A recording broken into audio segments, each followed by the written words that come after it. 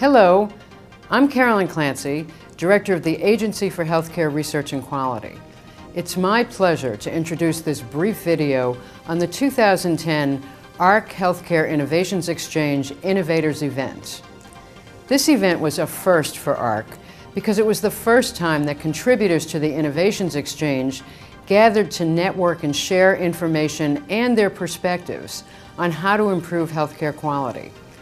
This kind of exchange is essential to speed the implementation of better ways to deliver healthcare.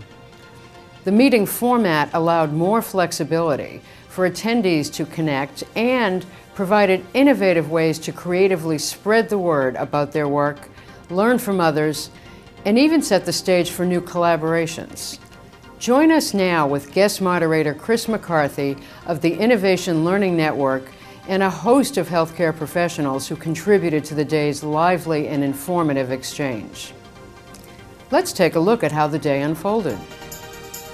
Because you are going to design what today is all about. We're all going to be very, very active in how today unfolds. This only works if you are deeply interested and curious about innovation in healthcare.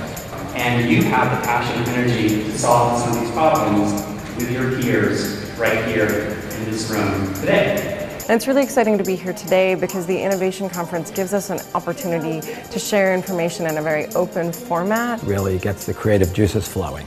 This approach really allows for more open dialogue. It's wonderful. It's very interesting to have the exchange of ideas. And I've always loved the idea of the unconference. So it was really great to see how a group like this would take the unconference, and I think they did great. Hello, I'm Chris McCarthy, Director of the Innovation Learning Network. At the start of our open space, there's about 30 minutes to an hour of quietness, and then the explosion of chaos where everybody is proposing new ideas that they want to talk about. They're trying to sign up for the sessions that they're most interested in. They're trying to negotiate who should work with who on different sessions. Of course, then the trick is when they get to those sessions, can they actually break out of their traditional roles of simply just introducing themselves and being very surfacey about their challenges, but can they get deeper into the content? Can they really think about how they're going to work together? Open space generates many ideas. A really good technique to really get a good sense for what the passion of the crowd is a technique that we call 3x5. And what's really exciting about the 3x5 is that it quickly evaluates ideas and really energizes the room. And these were the concepts that many people in this room evaluated very highly and feel like there could be a lot of passion to push the ideas further and faster.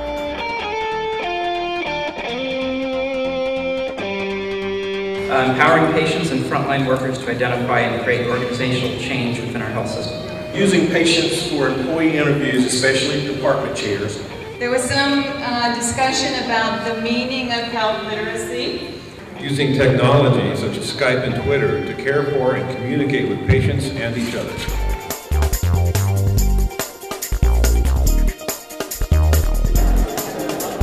Is this your first week?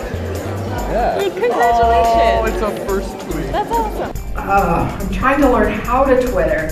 So I almost had my cell phone ready to go. And then I had to write in the code there, that funny little code they give you to write those letters. And I couldn't figure out what the code was. It just looked so weird. So I'm still not quite on.